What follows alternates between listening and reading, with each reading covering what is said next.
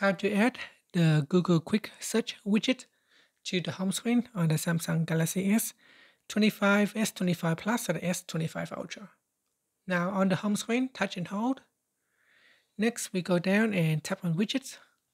Now in here, scroll down and open up Google.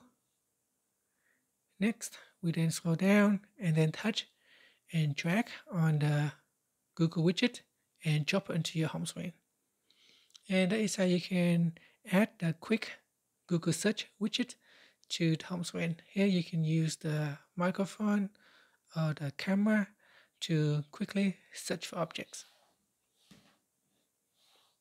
Yeah, we can test it out.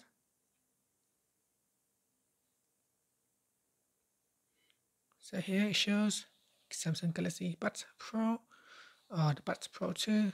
So very similar to that. So you can tap on that and then quickly visit the details. Visit the site to find out the details of that. And that's it. So that is how you can use the widget and add it to the home screen.